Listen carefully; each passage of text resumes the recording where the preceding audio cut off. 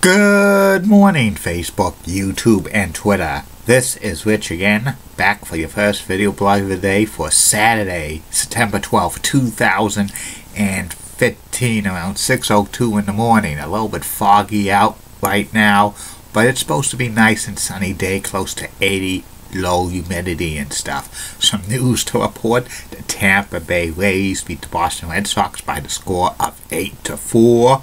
Also, the New York Mets won again, and the Washington Nationals lost. So the Mets lead is 8.5 games over the Nationals. It's a done deal that the Mets are going to win the National League East. They're not going to have a major collapse like they did in 2007 because the Nationals stink. And Bloomberg is predicting that the next U.S. recession is going to hit in 2018, in about 3 years. That's not good because there's still a lot of people who are looking for work, period, and some of them have just given up. You can't give up on looking for any job these days, because jobs are not going to come to find to you. You got to go find them, because you have to apply and apply and apply. Nothing falls on your lap. So that's not good if another recession's predicted in 3 years. And that's about it on the news. My first video blog subject of the day is about Barry Windham's failed gimmicks in the WWE between 1989 and 1998.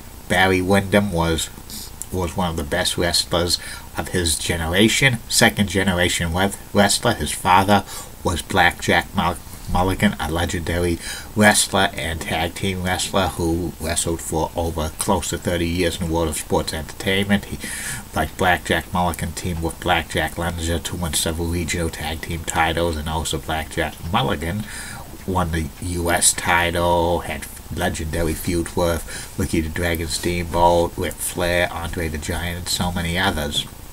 Barry Windham entered the world of sports entertainment in 1980. He was once billed as Blackjack Mulligan Jr. in the Mid-Atlantic area. He eventually formed a tag team with Mike Rotundo. They were called the U.S. Express. They tag teamed in Florida, and the WWE winning several tag team titles. Then Barry Windham went out on his own for singles competitors in 1986. He had a legendary feud with Ric Flair over the NWA World title. Eventually, Barry Windham joined the Four Horsemen in 1988, and he was U.S. champion. The Horseman version of Windham, Flair, Arn Anderson, and Tully Blanchard was one of the best. And in 1989, after Barry Windham dropped the U.S. title to Lex Luger, Barry Windham signed with the WWE, and he was given the gimmick of the widowmaker, which was like a heel western cowboy gimmick, and it was kind of a little shades of like the Undertaker and stuff like that, with the widowmaker and stuff. And he dressed like a heel cowboy in leather and stuff, had his hair slicked back in a ponytail and stuff. And the widowmaker gimmick was decent for Barry, and his promos as the widowmaker were pretty good. He was in the WWE for the summer of 1989 for about 4 or 5 months. He just wrestled preliminary matches, like jobber matches on television, squashing them, and Barry got a decent push, but he did not wrestle anybody significant on the roster and stuff. And by the fall of 1989, Barry left the WWE. He was slated to be on Macho King's team at Survivor Series 1989, but he left for personal reasons. The rumor going around that he had to take time off because his father, Blackjack Mulligan, and his brother Kendall Windham were like arrested for like counterfeiting money and stuff like that in Florida for like a real estate thing. So Barry had to take personal time off. Plus there was rumors he suffered some serious like arm injury and stuff and needed surgery. But who knows? It was kind of disappointing because the widowmaker kind of was one of those gimmicks in the WWE WWE that could have been What If, that could have been a great potential that could have eventually had Barry Windham feud with like the top stars in the WWE like the Ultimate Warrior or Hulk Hogan. And Barry goes back to WCW, rejoins the Horsemen, but there was like a couple of year period that Barry was kind of not a major player in like WCW because he was kind of a little like out of shape and stuff, and he went back from heel to face a few times. He got the NWA World Title in 1993 in WCW, but at that time the NWA was basically a joke. And then Barry like retired because of serious knee injuries and stuff like that. But in 1996, Barry came back to the WWE, and he was given the Stalker gimmick, and they were promoting the Stalker on WWE television.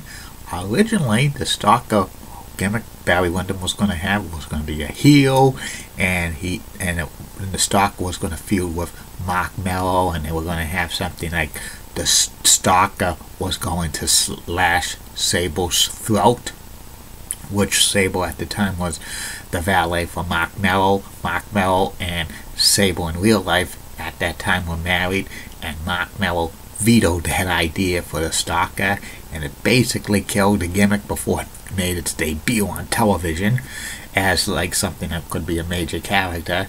And Barry's Stalker gimmick came on television in like September of 1996 as a face. Like he had like the camouflage on his face, and plus in addition he wore like stuff that like camouflage rain attire and stuff.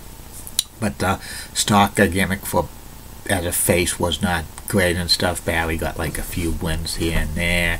He was actually on Survivor Series 1996 with a team with like Mark Mello, Jake the Snake Roberts, and Rocky Maivia, and the Stalker gimmick quickly died off.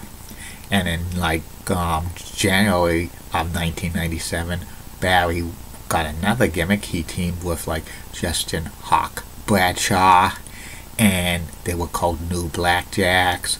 Like Barry cut his hair short and dyed it black and had a black mustache, and he teamed with like Justin Hawk Bradshaw, and he also cut his long hair and dyed his like hair black, and they looked like the Blackjacks, Blackjack Mulligan and Blackjack Longe. It was a tribute to the Blackjack tag team in the 70s, but the Blackjacks teamed in the WWE for about a year or so, but they did not get too many shots at the WWE tag team titles. They like were once going to be recruited by Jim Cornette as like his team for him to manage, but the Blackjacks rejected that, and they were originally heels, but they turned face after that. But they did not, they weren't really pushed and stuff.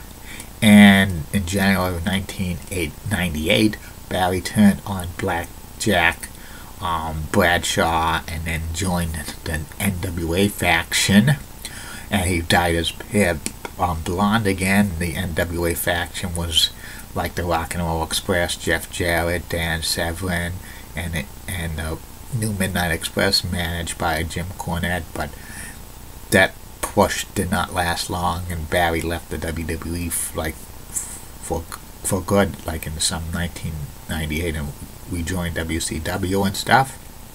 And basically all the times like Barry was in the WWE after, like when he had that US Express run with Mike Rotundo in 1985, 2 times that he was given like not so great gimmicks and stuff, and the Widowmaker was like a gimmick that could have been pushed big time, but like he had personal problems and stuff and injuries. Like the Stalker gimmick sounded like an awesome gimmick and stuff, but once like Mark Mello with like rejecting the idea, that probably killed it off. And the Blackjacks, the tag team, the New Blackjacks, was not very good and stuff, and it just kind of one of those basic gimmick tag teams for the WWE, and that NWA faction in 1998 was probably to embarrass Jim Cornette and stuff like that. It's too bad that Barry could have been maybe a major player in the WWE and stuff, but it wasn't meant to be. There's kind of rumors circulating around for years that Barry was given a kind of horrible gimmick in the WWE because he left the company